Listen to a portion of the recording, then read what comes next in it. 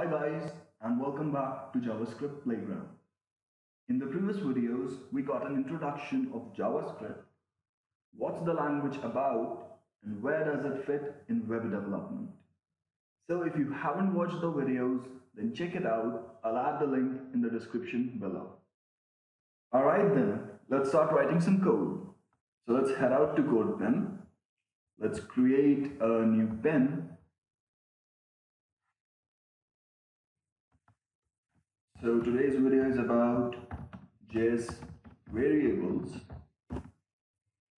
So in today's video, we'll be seeing how to create variables and what are the rules for writing a variable name and what are the standard practices of naming a JavaScript variable. So let's get started. So let's pull up the JavaScript section and let's open the console because we'll be printing most of the stuff here. Alright, so let's create a first variable. So var and first num. So let's give it a value of 10. So let me explain to you what this statement means. So the name of a variable is first num.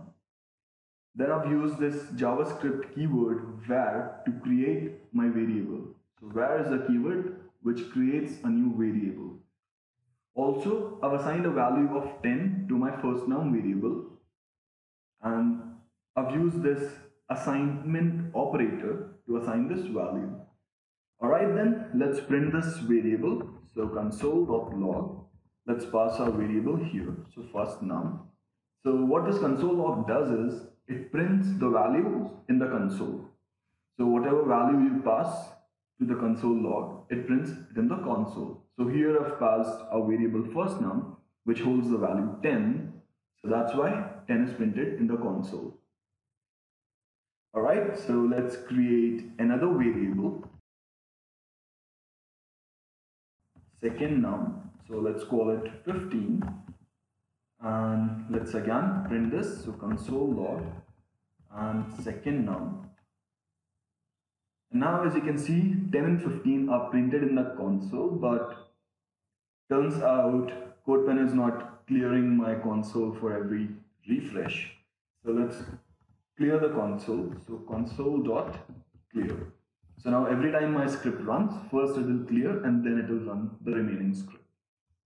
So as you can see, now only 10 and 15 are visible in my console. Also, you might have noticed the way I'm writing my variable name. So this variable first num contains two words, first and num. So the first alphabet of my second word is capital. So this is called camel casing. So there are different ways to write variable names. Let me show them to you. So first is camel case.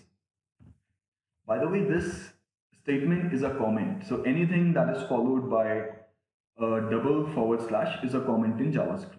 Alright, so let's see the another one. So Pascal case, and the third one is snake case. So let's see some examples for these. So var first num, then we've got var first num, and then we've got var first underscore num. So these are three different ways of writing variable names.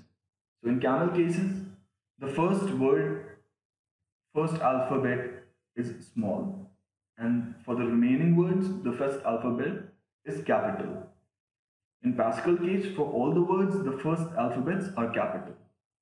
And for snake case, all the letters are small, but they are separated by underscore. For Java, the recommended method is camel casing. So we'll be using this for writing our variables. So recommended for JavaScript. Also, there are certain rules for writing JavaScript variable names. So let's see those one by one. So rules for naming JS variables. So the first rule is name can contain letters, digits, underscore, and $sign. The second rule is name cannot start with a digit. Third rule is name can start with an underscore or a $sign. Third rule is names are case sensitive. And the last rule is names cannot be reserved keywords. So let's see some examples to understand these better. Alright, so where my subject 1. So this is a combination of letters and numbers. Then we've got maths $. So this is another variable, a combination of letters and a $sign. Then names cannot start with a digit. So for example, 1 maths.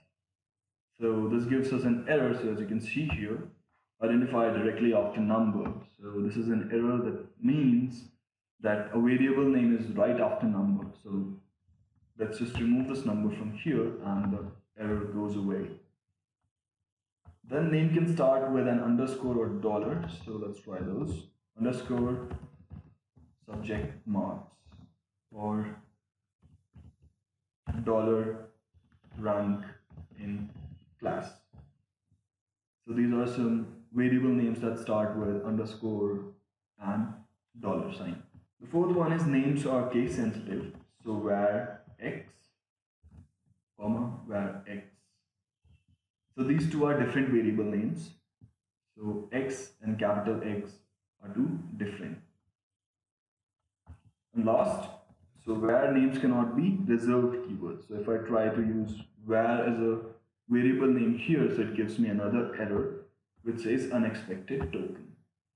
So if I just change it to where name, so the error goes away. That's all the rules for naming JavaScript variables. And that's a wrap for today. I'll add the link for this code pen in the description below for your practice. I hope this gave you a better understanding of JavaScript variables. But if you have any doubts or queries, feel free to drop a comment below or reach out to me on Twitter. I'll add my Twitter handle in the description below. Bye and take care.